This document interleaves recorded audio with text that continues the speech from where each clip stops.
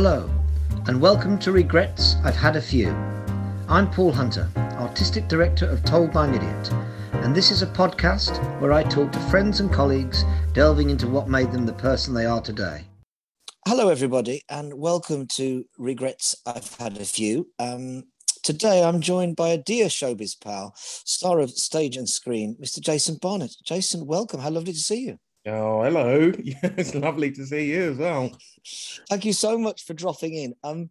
It feels very recent that we last bumped into each other, of course, when you were in Bath filming your Agatha Raisin TV, and we were reopening our homage to Charlie Chaplin and Stan Laurel, and we had a couple of very nice evenings, and you very kindly came to see our show. I wanted to kick off by asking whether any of that kind of world of silent comedy was any part of your youth or your childhood. Did you like Stan and Ollie, or did it pass you by? Oh my goodness, no, not in the least did it pass me by. I loved it. My introduction, I think my introduction to silent comedy was Harold Lloyd, though. Because, and this will age me to anyone who knows, but he used to play on BBC Two, I think, after the children's programmes. You are absolutely right, Jason. I remember it well. Half an hour of Harold Lloyd sort of bits. Yeah. And they were, I mean, he was amazing. The stuff that he did. I mean, obviously, I think famously the hanging from that clock. Yeah. Which was just, it was amazing. So he was my introduction. And then Chaplin followed that weirdly. Yes, and Lauren Hardy, of course, as well. And all of those guys, the Keystone Cops and who else? Well, lots of with the house falling over him. What was his name? Buster Keaton. Buster Keaton. Yes. You're right. I mean, it's interesting with the show we've made because, of course, it hopefully appeals to a very wide audience. But people of our generation, Jason, I've had a few conversations where people go, I remember watching them as a kid and encountering them then. So it's nice to bring that back.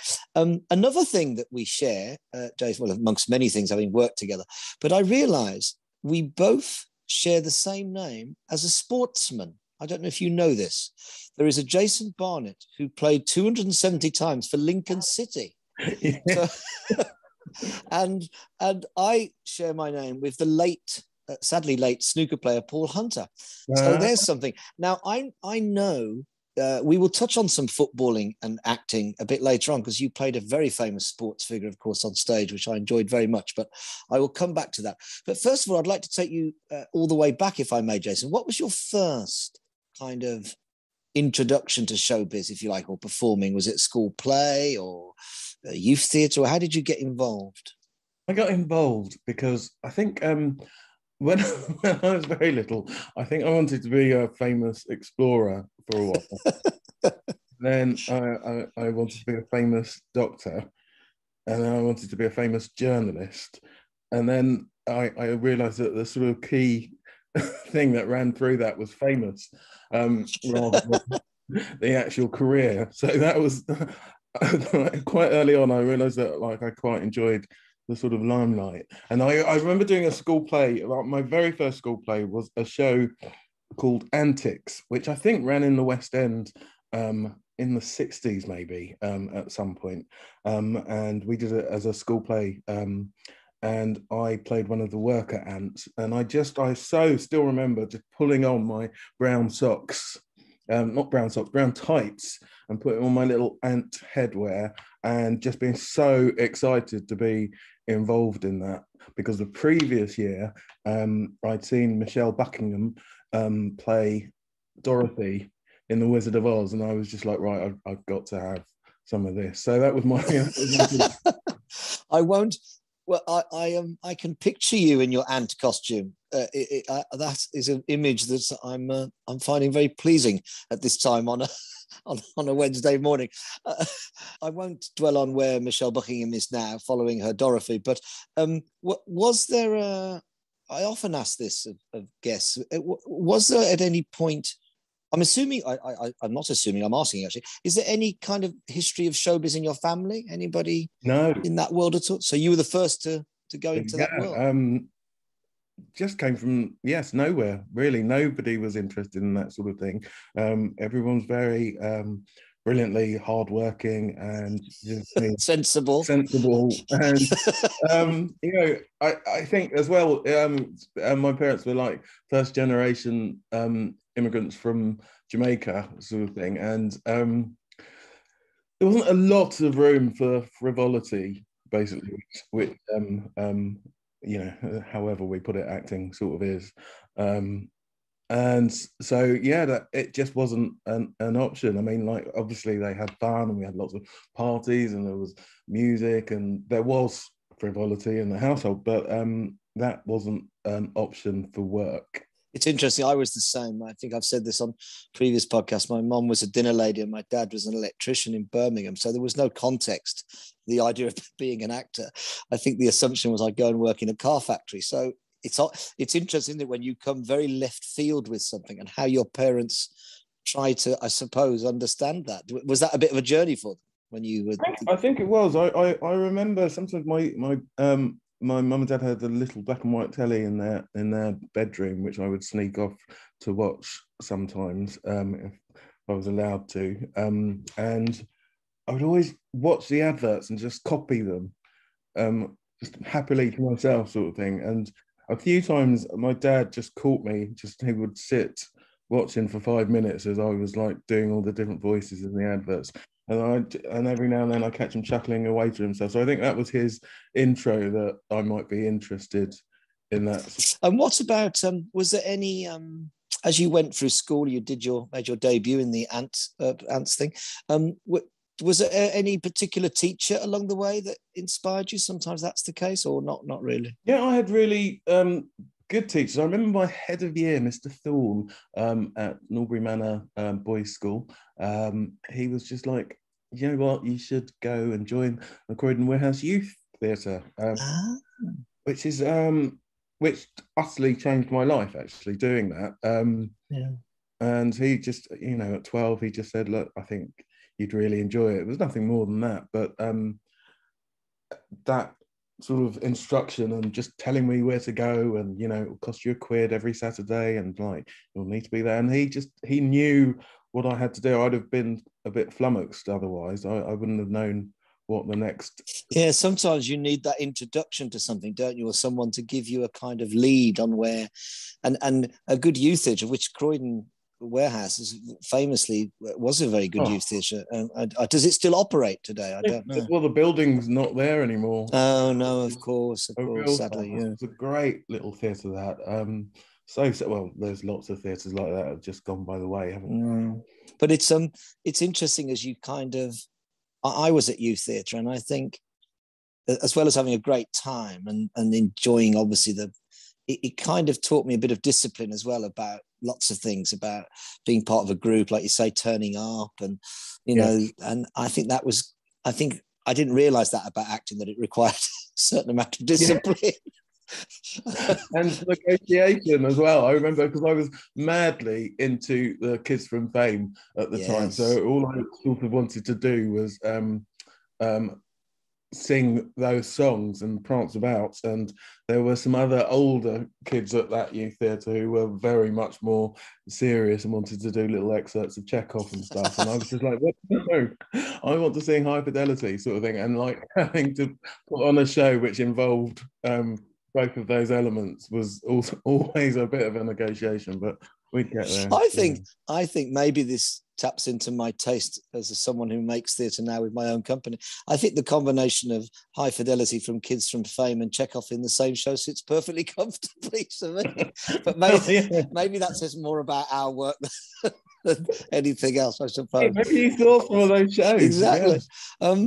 And then did you go to study acting or drama, or did you just continue that route through youth theatre and then into work? Or? No, well, I mean, it's funny that this podcast is called Regrets. I've had a few because I didn't get to go and study, not acting. I had to, again, that was a negotiation. My parents, as I said before, just didn't really have any sort of concept of this as a career. Yeah. and a way of sort of making money and buying a house and all those things which you should do, or they felt you should do.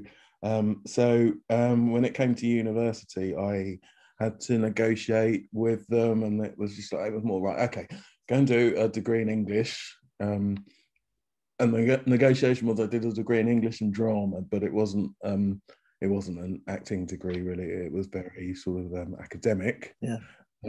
Because then you can teach and all that sort of stuff afterwards.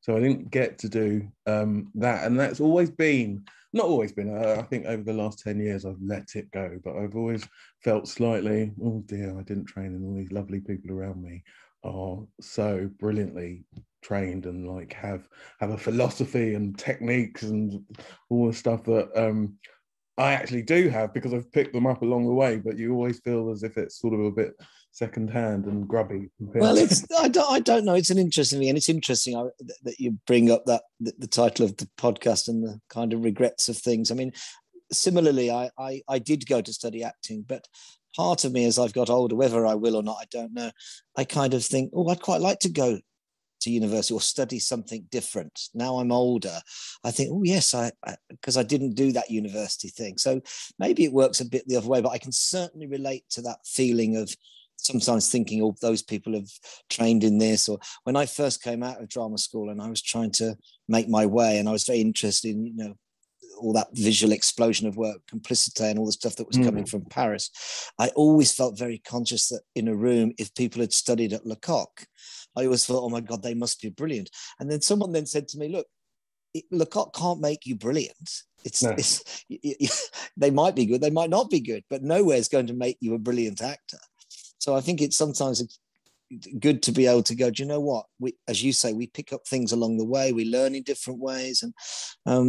And that's kind of what I like about acting, is it can be quite a broad church in terms of where people have been and what their experiences are, I feel very lucky now, actually, because exactly that. I feel my career has been such a broad church, but my sort of English degree and those leanings mean that I'm mad about script, and I love to forensically examine script, but I'm also just I find physical work so joyous as well, and I feel, oh, actually being open to both of those ends of the spectrum, I don't know if that's the right way of looking at it, but being both open to both of those things might not have been the case had I gone to somewhere a bit more prescriptive. And I think you could be right, Jace. I think also, if I think of you and the work I've seen you in and the work I've done with you, I think you've managed, I'm sure some of this is luck, as we all know along the way, luck plays a big part, but you managed to combine that balance of different types of work in what you do. And we're all trying to do that, aren't we, as actors? You're trying to not get stuck in one thing or perceived as one thing. And when we get the chance to do different things, then we not only challenge ourselves, but I think we challenge what other people think of us. So you came out of university, and then was it straight into theatre? Were you? Because I remember obviously bumping into you down at Battersea Arts Centre and around there. Or what was your kind of starting points once you got going? My starting point. Well, I took it a year to earn some money. I was a home help actually, and I'm from Fulham for a year. I used to cycle all around Hammersmith and Fulham, helping lovely old people with their shopping and stuff. But during that time, a couple of friends from university we were like, oh, let's start a theatre company. So we started a theatre company. Two of us were actors and two of us were dancers. And so it was a dance theatre company. And again, at the same sort of time when DV8 and people were very much out there and doing amazing work. And so we kind of wanted to do that. I remember once I went along to a DV8 audition, actually, because I'd had a couple of contact sessions with the dancers that I knew, and I was just like, yeah, that's the stuff for me. It was the most embarrassing thing that's ever happened to me ever. I started off in the front row of these dancers. There must have been probably 50 or 60 people in the room, and just couldn't keep up from the very beginning, and slowly went row by row back and so I was in the back row and could just sneak out. And like, I think Lloyd Newsom must have been like, who did he think he was, that geezer, wandering in there with his tracksuit? Oh dear, awful. But, but you do kind of. I think those memories of those awful auditions are good to remind yourself of those sometimes. Not too much, of course. Yeah. And I remember a one where I went for a musical at the National, and I'm certainly not a musical theatre at all, really, but they were doing a new version of The Frogs by Aristophanes, and it was a musical. So I went along and I sang this musical song, and I got through to the second stage, and I went back, and you had to sing and dance. And I remember getting in the lift at the National to go off, and the other guys in the lift started going, "Oh, so are you still in Five Guys Named Mo?" And they went, yeah. And what about you? Yeah, I'm just finishing company. I nearly got out at the floor where the canteen was and pretended I worked there. So it's good, but not too good to dwell on them, I suppose. So I suppose my first kind of real memory of getting to know you was obviously, as I said, down at Battersea Arts Centre, where lots of us used to hang out and not just make work, but see extraordinary shows. And it was an amazing place, Battersea Arts Centre, I think, in the early 90s and throughout that decade with Tom at the helm. Was that somewhere that you kind of found yourself drawn to, or was it just a one-off projects or something? No, I think I sort of came of age in that sort of building, really. I think that likewise, yeah. That sort of cemented me as an actor. And actually, again, I got to do such breadth of work. It was amazing. I think the first thing I did there was when the James Mingy's Kitchen Award kicked off. I did a Pinter there that Bijan Shibani directed. And that was the first thing that I did there. And then was Beatrice in that? Beatrice was in that. Yes, she was. Beatrice Jones was in that. Yeah.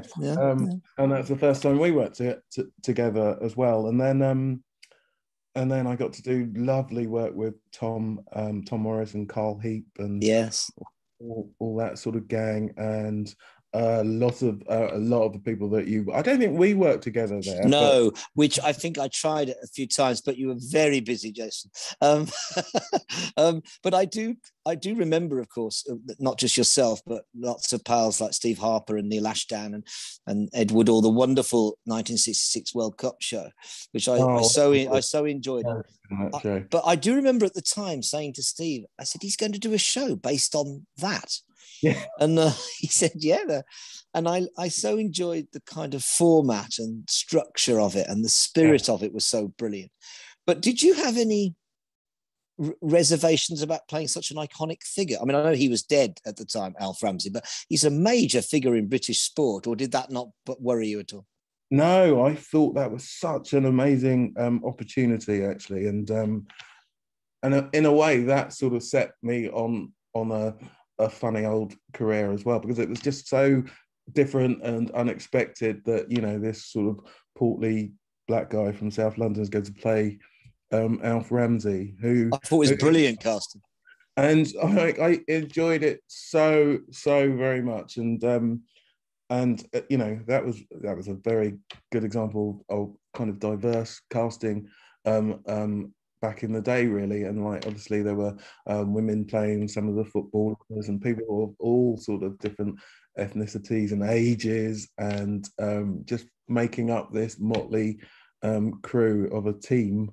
And it was brilliant, but it was really lovely to just play something unexpected. And I've always wanted to keep that element going. It was very hard back in those days to get telework and stuff where you weren't a thug or a criminal if you were black, and not entirely, but it was really hard. No, I'm sure. And I think Tom, as you say, it's some time ago, and I think that's what was so brilliant partly about the show, was how the team was put together and who you all were. And it kind of worked as also on one level as a brilliant metaphor for this team of those Nobby Styles and and the beautiful skills of Bobby Charlton, and it kind of it connected in that way, which I thought in a way was rather touching and as well. It And was glorious because Cole was a real fan of westerns as well, so he wanted to base it all on the sort of Magnificent yeah, Seven yeah, idea, and Alf Ramsey scoping the plains of England to find this crew yeah. of No, people that that would. worked brilliantly. Now I can't, I'm going to kind of jump around a little bit because when you mention iconic figures like Alf Ramsey, another I realise only through chatting to people who have children of a certain age, another iconic figure is Waffle the Wonder Dog. Ah, So I have to admit, Jen, our producer, who has a dog called Frank, is often stopped and asked about Waffle because of the type of dog that she has. But this is something presumably you're very proud of, Waffle the Wonder Dog. It sounds amazing. Waffle the Wonder Dog, the talking dog who turns up at my school. I'm not very. I play the head teacher in this show, and I'm not very impressed that all of the kids want this canine to start attending school, but I get talked into it. He's my nemesis, but it's ridiculous. It's like it's such a silly show, but it's amazing, and children. It's one of those things. Yes, you see people, sort of little 5-year-olds staring at you open mouthed in Sainsbury's, and they're like, "Yeah, Mr. Nolan." And oh, it's lovely. It's so nice, and it's so nice to do the voice and like see them like scuttle behind their mum or behind the shopping trolley or whatever. It's great. It's such a lovely show, and brilliantly physical as well as you know a lot of children's shows can be. But they like to make sure that there's that madcap sort of physical element to it. And Sounds like great. it's great. Sometimes you have stuntmen and stuff, and like it's always very funny when the stuntman turns up because he's usually like this brilliantly fit guy who, and then they start putting padding on him, and then it's just like, and I'll be there watching, and they'll be like, no, more padding, no more padding, more padding, and I'm like, I'm here. I really don't think he needs that much padding. I also think, I don't know about you, but I sometimes think the world of TV and film in itself can be quite brutal like that because they're trying to make a job happen. They're not always conscious of how something comes across. I've had similar situations where I think, not sure about how that just described me and my character there, but there you go. But I mean, you've managed, as I said, to make that crossover, which not everybody does. It's hard to make that crossover into TV and film, and was that a conscious attempt? Did you regret turning down some theatre to focus on it? Or was there anything you missed out on? Or no, weirdly, I don't feel that particularly. It's sort of been what's come along at whatever time.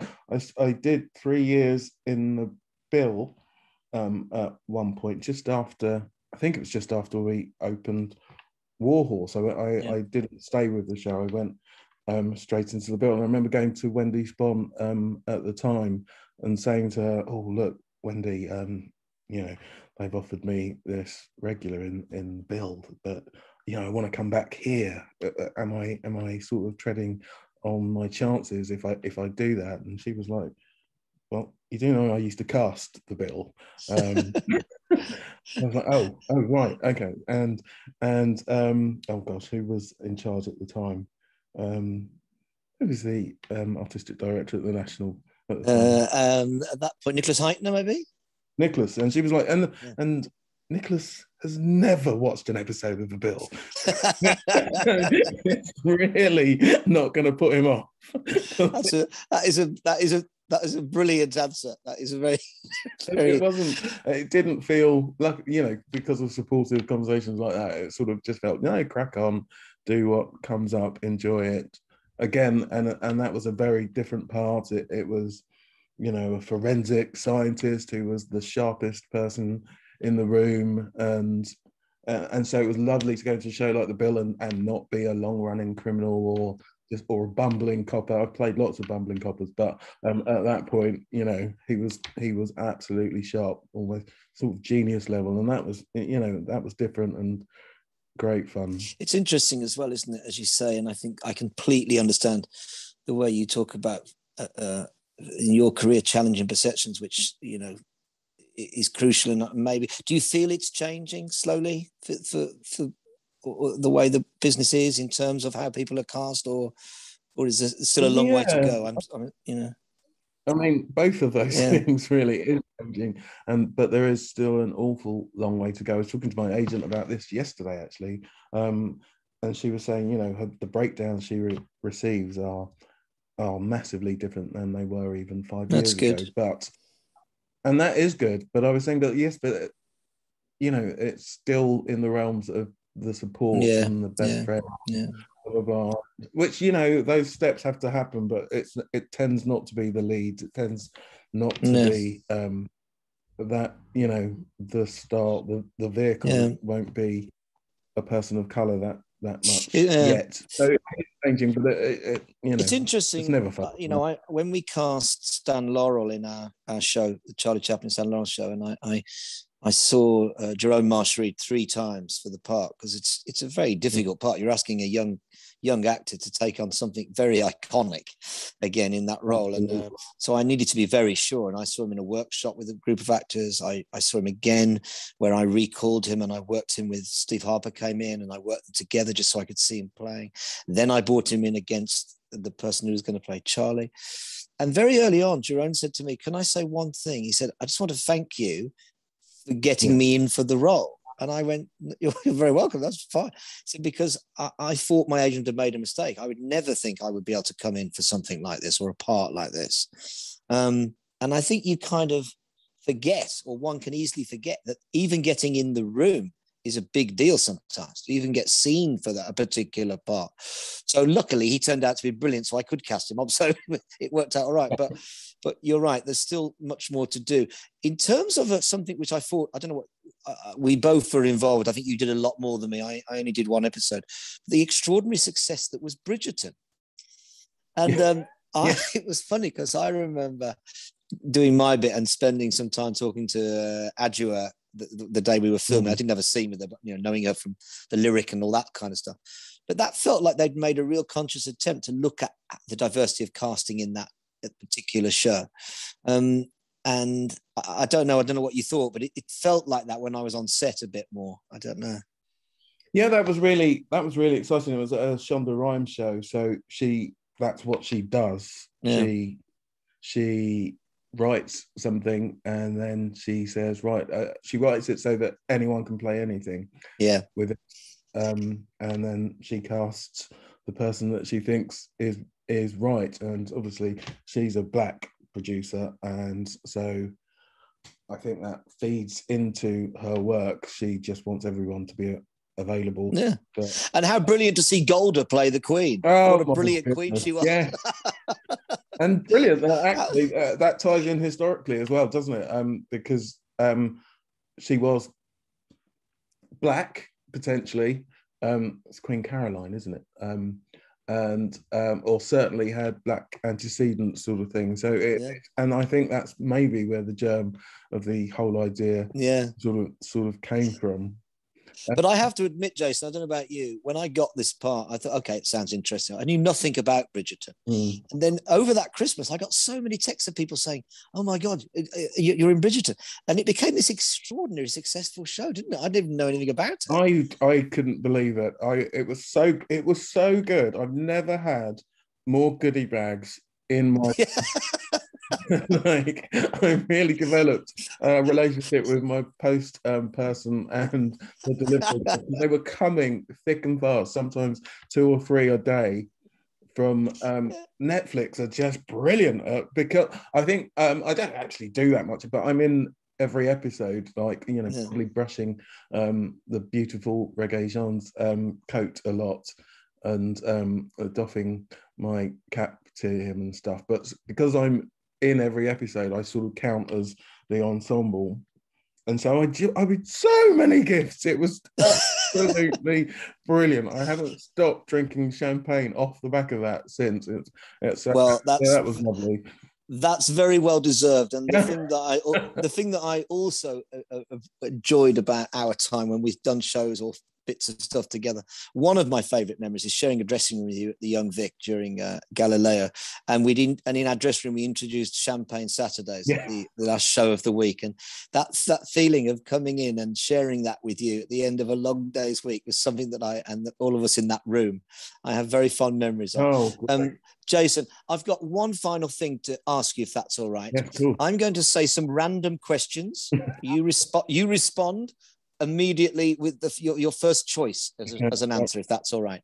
Pinot Grigio or Sauvignon Blanc? Oh, Pinot Grigio, absolutely. Sauvignon Blanc is disgusting. Porridge or Only Fools and Horses? Oh, porridge has to be porridge. I was in porridge. MasterChef or Great British Bake Off? Oh, MasterChef by a country mile. UK and Australia. Perfect. Eddie Murphy or Richard Pryor? Oh, Rich Pryor.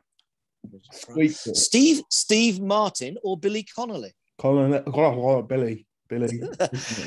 Calves liver or steak tartare? Oh, tartare, I think. Gardening or walking? A hard choice. Gardening. The Shining or Alien? Oh, flipping heck. Alien, I think. Shining's scary. Tightrope or the trapeze? Oh. In terms of being able to do either. In your dreams, you can do either you like, tightrope or trapeze. I would love to be able to do the trapeze, but I think I'm probably... Oh, they're both. No, you can have the trapeze. And finally, Charlie Chaplin or Buster Keaton? Buster Keaton. Jason, it's been so lovely chatting to you. Thanks. And let's make it not too long before we bump into each other somewhere and have a glass somewhere in town. I'm sure we will. Let's do a Champagne Saturday, please. Exactly. All the best, Jason. Take care, mate. Thank you. Bye-bye. Lots of love. Cheers. Bye-bye. Dear listeners, if you've enjoyed this idiot podcast, please keep it to yourself